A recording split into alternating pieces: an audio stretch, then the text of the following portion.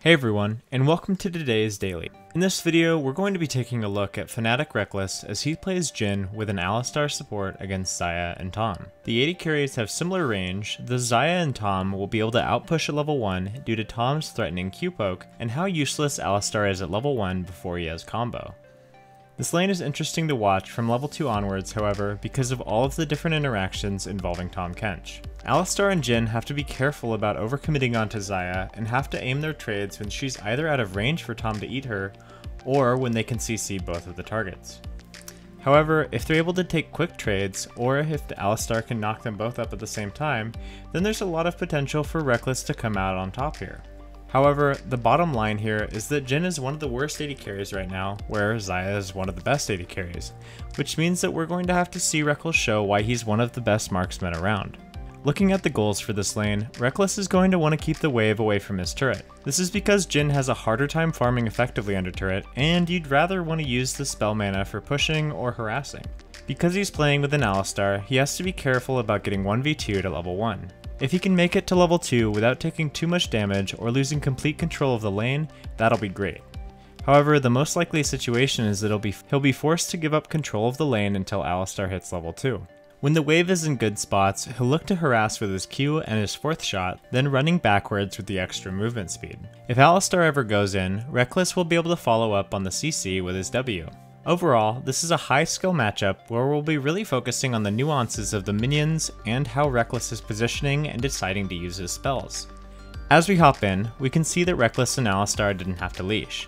If the enemy bot lane has to leash, this will be amazing for getting to level 2 quickly and avoiding Alistar's level 1 power trough.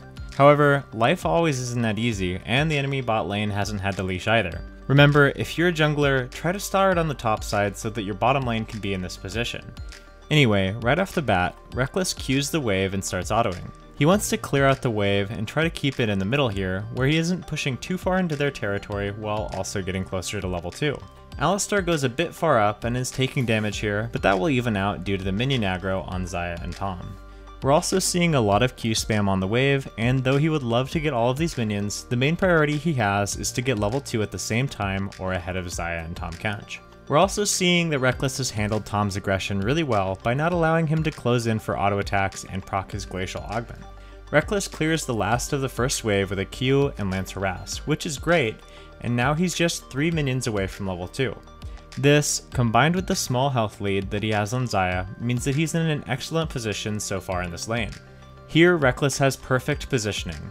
He's keeping minions between him and Tom to prevent Q harass, and he's backing Alistar up to go for the Relic Execute. Going for relic stacks is visually obvious on Alistar, among other melee champions, and when Xayah predictably tries to get an auto onto Alistar, Rekkles steps forward to get an unpowered auto in response. This is a perfect trade, and you can replicate it in your own games by stepping up when your support goes for Targon stacks. At this point, Rekkles has a 200 health lead on Xayah and just has to match her level 2.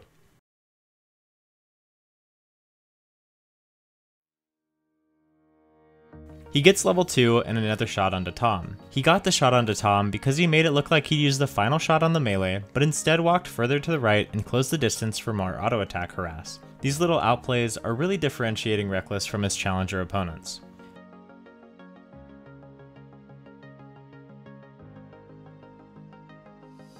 Whenever he has his final shot, he dances aggressively forward to threaten Xayah to take a bad trade. If he ever hits his 4th shot, he'll run immediately backward. You'll also want to notice the wave positioning here. Rekkles could be pushing into the turret off of the back of his health lead, but that would make Alistar useless. With the wave right here just off center, Alistar can still freely combo the enemy players without being near the turret. If Alistar were instead a range poke champion, Rekkles would likely be playing more aggressively by pushing up to the turret and looking for more harassment and structure damage. Here there's a fight in the river where Alistar has priority, but Xayah and Tom beat Rekkles on their own. He follows, but he's just out of range of any possible turn from Xayah and Tom. It's also important to notice that if this ward wasn't here, then Rekkles' approach to the river would be much more careful, likely taking more time and hugging this wall on the left. In any case, everyone turns back to the lane, and there's a big red wave forming. Jhin really wants to thin this out, because as we said earlier, Jhin has a hard time clearing under the turret. He clears out the wave with some Qs and plays carefully around the Xayah and Tom poke. Once he has the wave more equalized and gets his 4th shot, he moves up for harass. Again, it's really hard for Tom to do anything against him with the minions between them, and he has the slight range advantage on Xayah, which means that he'll always get the first auto if he plays it right.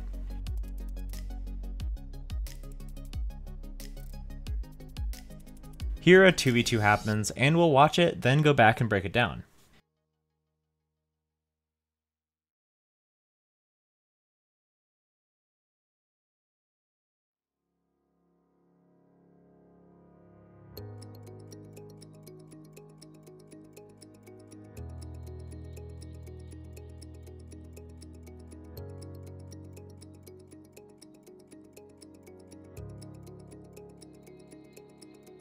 Whenever you see this on Alistar, you're probably going to go in.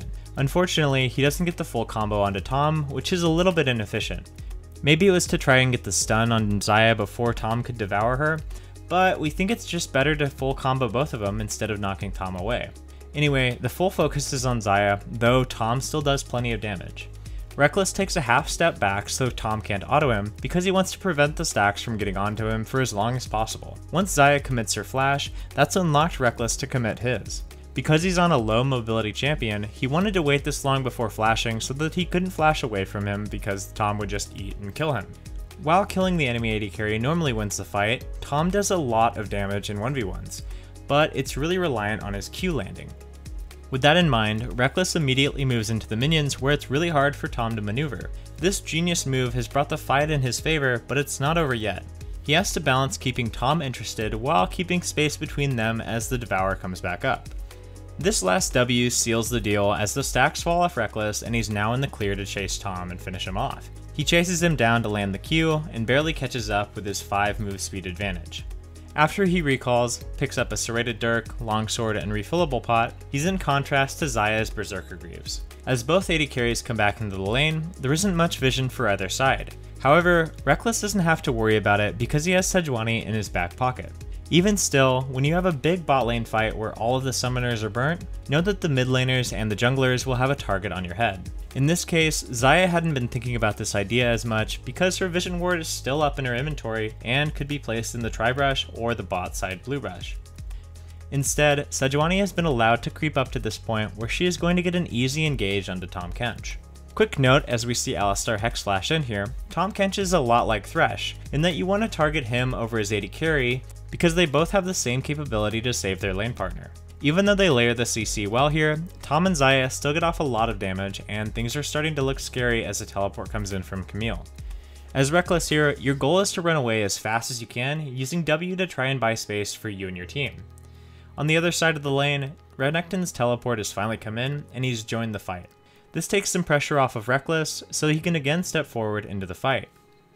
The battle has been going really well for Rekkles and Renekton, however Corki appears at the end and has taken a smart path to minimize vision on him from the Lotus Blossom in the river. At this point, it's clear that Rekkles is going to die, so whatever that happens, you want to make sure that you can put out as much damage as possible and waste whatever time you can so that your allies, like this Renekton, can clean up the rest of the fight. In the end, this minute-long fight ended 4 kills to 4, with blue side barely coming out on top due to Nivea getting free farm in the mid lane. After cleaning up the overextended Corki with Alistar, Rekkles cleans up the wave and is up over 1000 gold and nearly a level of XP over the enemy Xayah. He got to this point with great harassment in lane and playing around his weak points, which were his support at level 1 and his lack of turret clearing. As the lane went on, he got a lot of 4th shots onto Xayah and Tom by timing it on minion hits or doing small, unexpected movements to get into range. He was able to keep the wave near the center by consistently using his Qs to match Xayah's wave clear, and was able to pick up kills in fights by playing on the outskirts until he absolutely had to dive in for the kill. In the end, both bot lanes played consistently well. The difference maker here was that Rekkles' play was a little bit more crisp to his decision making and his champion mechanics, and that separated him from his opponents. If you're looking to apply these things in your own games, rewind the video and watch the exact way that he moved his character. Try to mirror similar crisp movements in a custom game against dummies, and do the same moveset at least 5 times. This will start to build muscle memory, and when it comes to a real game, it'll be that much easier for you to move the same way. That's it for this one, guys. Thanks so much for watching, and we'll see you next time.